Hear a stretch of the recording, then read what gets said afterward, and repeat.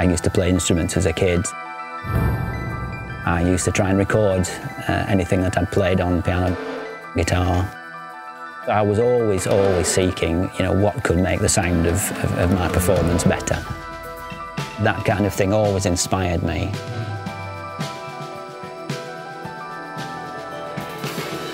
A lot of music from the 60s had lots of echo and reverb on it, and that otherworldly feel for that sort of music really used to light my imagination up.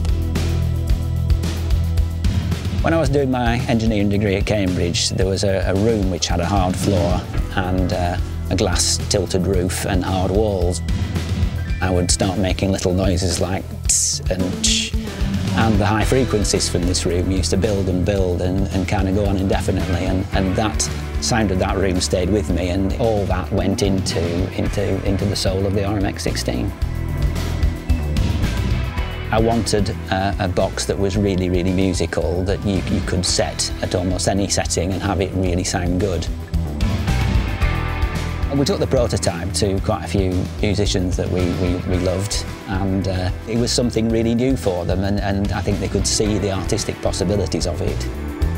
The thing that was done by Crabtree was that he actually listened. Instead of just taking note for note what something says in a spec, you actually listen and tune by ear after you get your original algorithms together, and you can definitely hear that.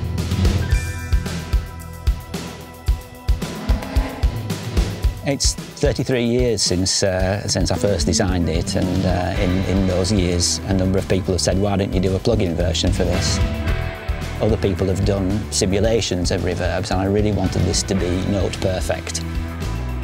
The algorithms are byte for byte exactly the same as the hardware unit, and so getting the existing algorithms was quite a task, but UA were absolutely the right people to do it.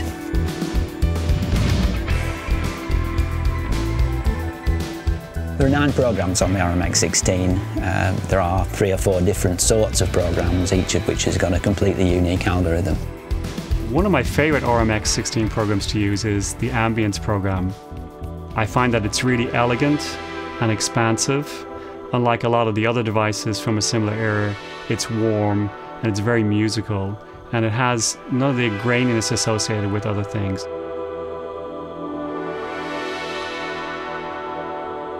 One of my favorite programs out of the RMX16 is the plate verb. Obviously, throughout history, we've used plates to colorize the sound. That's what it's most known for.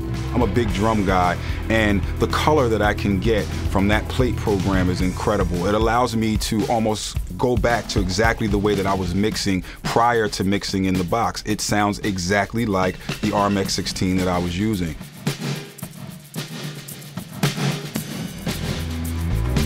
I think one of the most interesting programs in the RMX16 is the non-lin. And what that would do is take any sound, particularly really short sounds, and extend them in time into this sort of little box of a space that would just come and disappear, almost instantly. A very different, very unusual thing, and just transformative. You can hear on the UA presets that are in there, there's very great variety of sounds coming out of the same algorithm, so it's quite versatile. It's actually quite uncanny. It just looks like the real unit, and it just sounds like the real unit.